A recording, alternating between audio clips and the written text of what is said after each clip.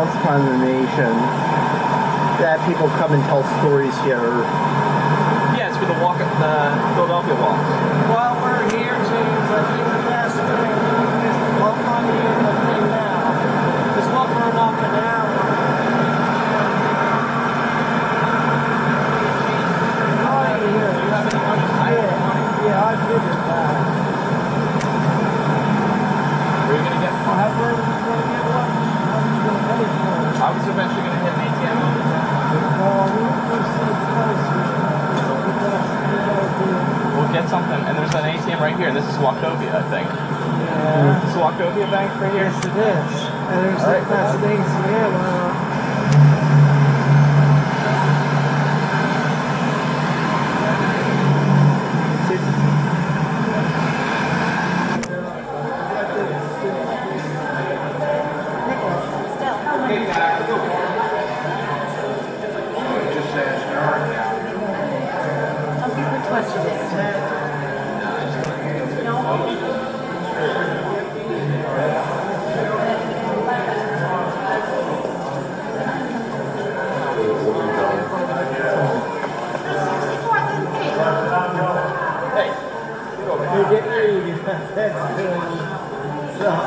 Do you need a picture? Yeah. Oh, they just hit the red button, Ted?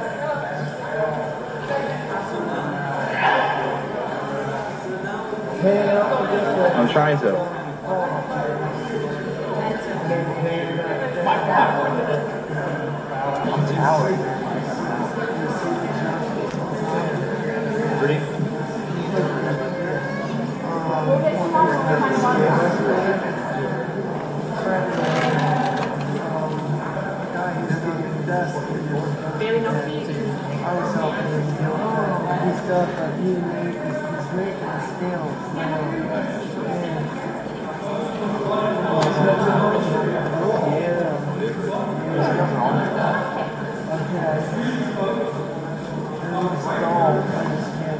No, it's just the way it sits.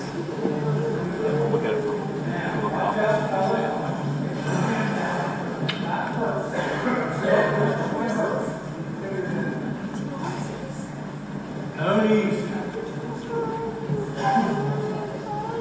I'd like to welcome you today, folks, to Independence Hall. This building was begun in 1732 and largely completed by 1744. It was the colonial government house of the Penn family.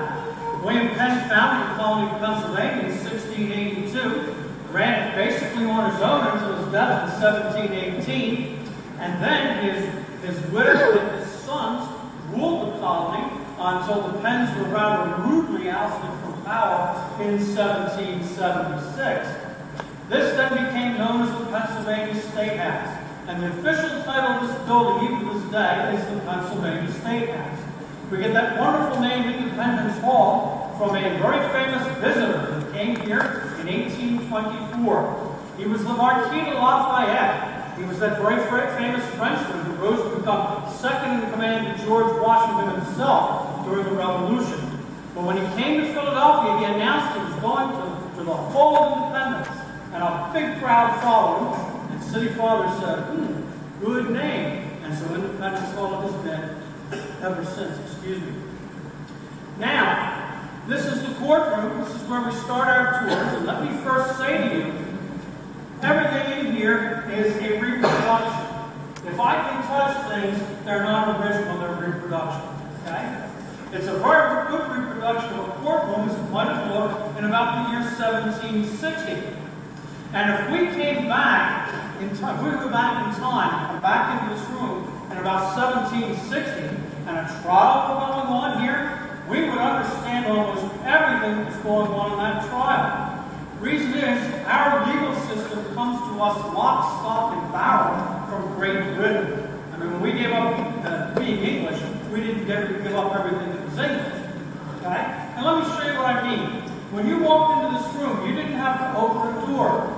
You see, if you were accused of a crime, you were entitled to a speedy and a public trial. Oh my, would the public have been where you are now? I mean, wow, it was interactive too, but I'll tell you, they were hooting out. It was really something.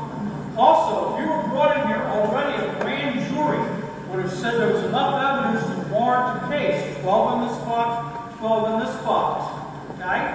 And if you were brought in here for trial, you could bring witnesses in here to testify on your behalf. And you could question those who would testify against you.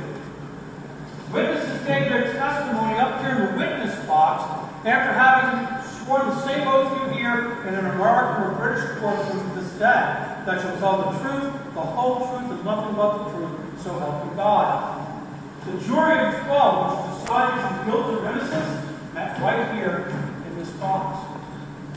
Now, there are some differences.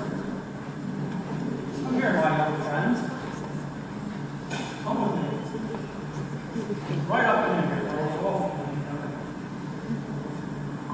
Now, here's a guy. Guilty. This, friends, let him up front there. Wait, turn around there. Let him up front. This is the prisoner's box. This is where the prisoners literally stood trial. And you didn't slouch, you didn't slump, because if you did, the bailiff would use his tip stand. That's a brass tip. He'd smack you on the back of the head. You got the idea real quick that you stood trial. Now, here we have a gang of desperados. All right? What says this jury? Are these guys innocent or guilty? Guilty. Oh, Innocent until thank you very much, gentlemen. send them away. Being our prisoners of the day.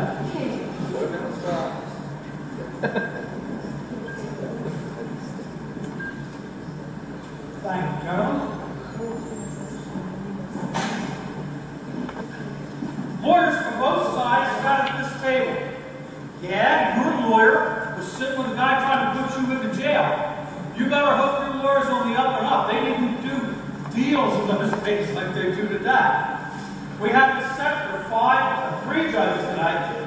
If you were here for a minor offense, it'd be 1 judge. Something more serious, 3. A capital offense where you might pay with your life, there'd be 5 judges up there. Imagine being brought in here with all the crowd hooping and hollering and all the apparatus and 5 judges. If it didn't kill you, it would scare you to death. Okay? So it was quite a thing. Now, we do have an original piece in the room, just 1. It's that placard right there. That's the coat of arms of the Commonwealth of Pennsylvania. Now, up until the 8th of July, 1776, there would have been another coat of arms up there, and it would have looked like this. Hello? It was a 200-pound wooden sculpture of the lion and the unicorn of Great Britain, symbol of King George III. No. On the 8th of July, 1776, out here in the back, they read the Declaration of Independence to the American people for the very first time.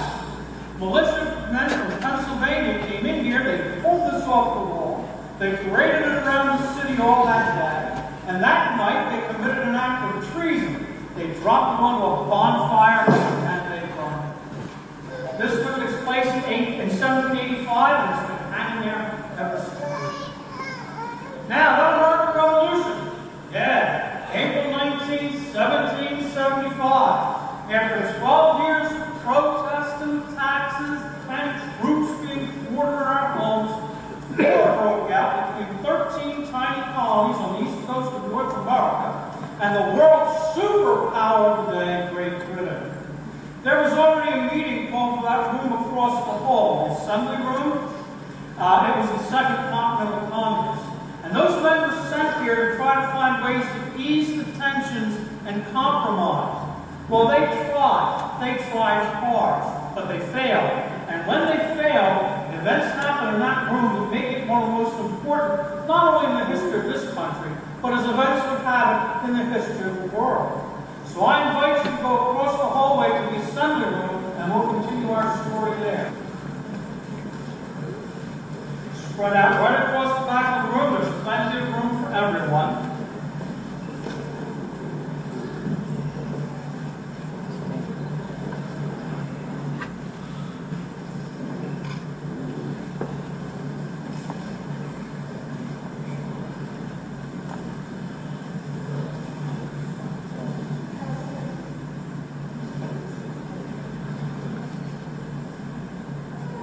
Now this is the room you came here to see today, ladies and gentlemen, this is the Assembly Room at Independence Hall. This is where the Second Continental Congress began meeting on the 5th of May, 1775. Now remember, war had broken out up here in Lexington and Concord, up here in Boston, back on April 19th. So the war was already on when these guys came here. Now they did what they were sent here to do. They sent a letter to King George III, and it's called the Olive Branch Petition. The Olive Branch of Peace was offered to King George one last time.